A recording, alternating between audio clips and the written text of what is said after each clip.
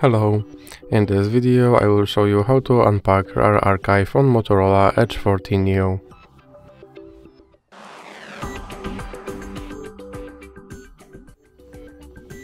So you have to start with opening your Rar application and now click dismiss and go to the folder that you have your archive stored in and open your archive.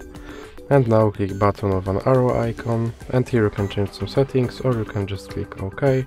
And as you can see, your archive has been extracted and all files are stored in this folder.